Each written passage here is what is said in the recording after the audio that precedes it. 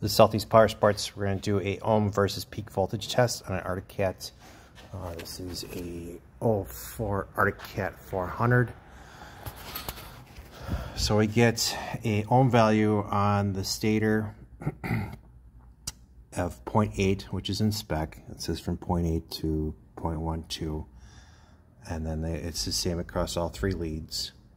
But then when you go to a voltage, peak voltage test,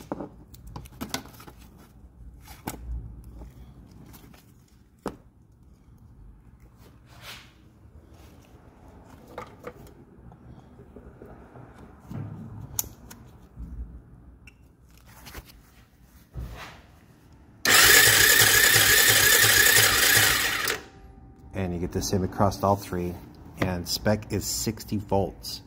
So Arctic Cat has an issue where the ohm test is fine, but the peak voltage test is what will show the problem. So this machine will need a stator, so we'll order a stator and then go from there.